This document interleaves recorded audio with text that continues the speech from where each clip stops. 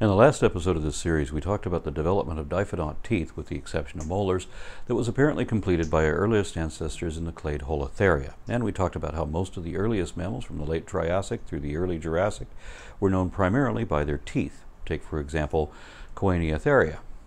Although we have many fossils of these, they're all just teeth, or maybe teeth with a bit of jaw fragment connected to it, but nothing else. They're uniquely distinctive teeth, recognized by the reverse triangle pattern in the cusps of their molars. Their molars aren't much like ours, but their shape still indicates that they should be holotheres. Otherwise, all we know about these guys is that they were itty-bitty, about the size of shrews, as most other mammals were at that time. We really don't know anything else about Trechnotherians other than they had to eat soft, squishy bugs like grubs, because beetle shells were evidently too tough for them. Their sister clade is Trechnotheria, which is a giant clade of mammals.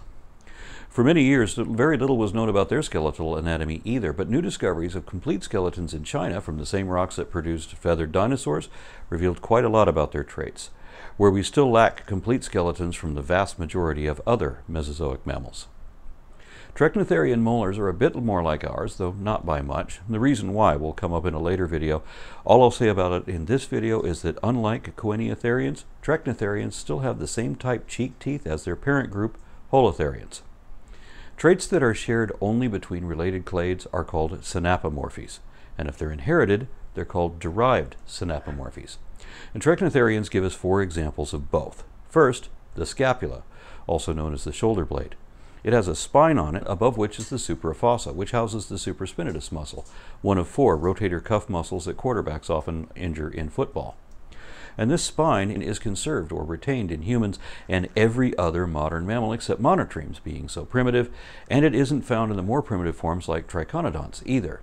Their shoulder blades may have a central ridge, but not that spine, and consequently they don't have all the same muscles or mobility there that we do either. This is a derived synapomorphy because it evidently occurred only once and was consistently conserved in all descendant lineages ever since.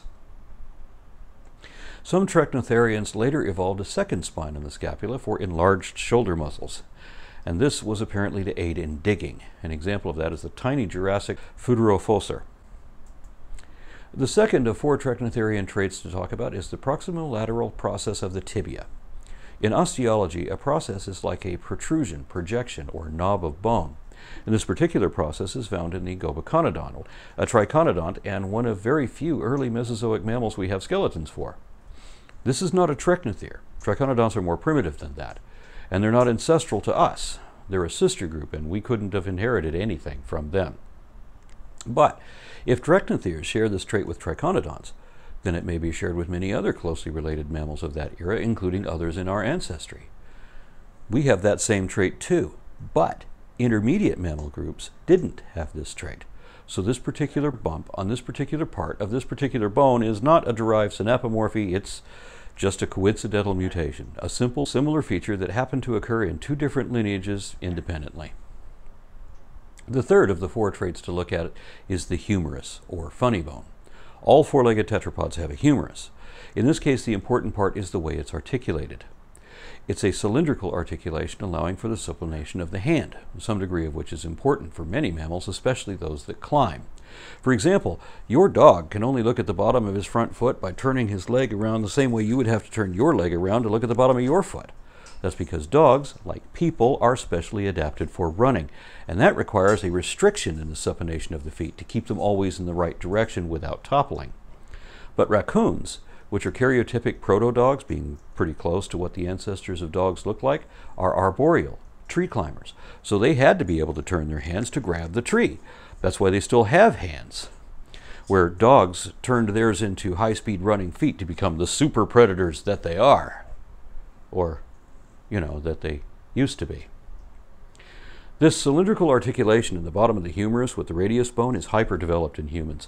As the rounded radial head spins in this articulation with an annular ligament, the radius and ulna swivel around each other, allowing a 180-degree rotation of the hand. However, the radius can easily slip out of this ligament in young kids, causing a well-known clinical condition called nursemaid's elbow. That's why modern mammals that specialize in running lose this feature, because they can easily break this joint if they're running on their forelimbs. We humans haven't had to run with our forelimbs since we climbed down from the trees, so yeah, best of both worlds. The last Trechnotherian synapomorphy is our ankle bones.